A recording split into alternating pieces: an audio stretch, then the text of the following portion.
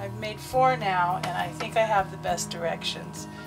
So you want to cut the piece so that you're going to like the sizing. You want to go 1 inch or 2 higher, and your seam's going to be not right in the middle, but off to the side a little bit on the bottom. So, and it's not an exact thing. So you just cut this leg, and then you turn it inside out. And I tried it both ways. I tried it where we avoid some bulk in the sewing, but then it's bulkier when you use it. So we're going to do it this way.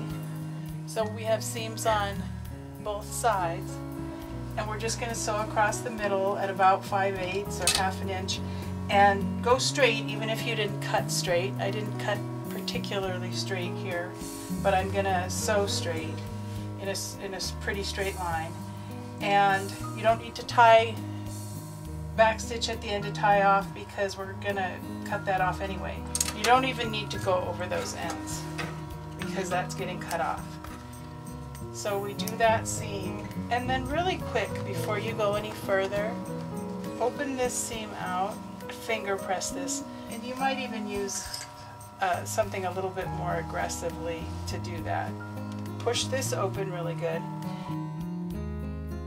and just like we did the corners on the denim liner, we're going to sew here. And so I have this bulk to get through.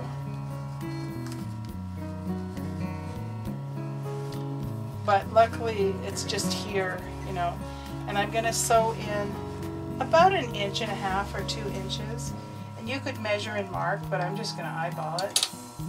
Do backstitch on the end there so that you have a knot. If your machine really struggled over that bulk, you would want to use something to prop the back of your foot. We're going to do both sides.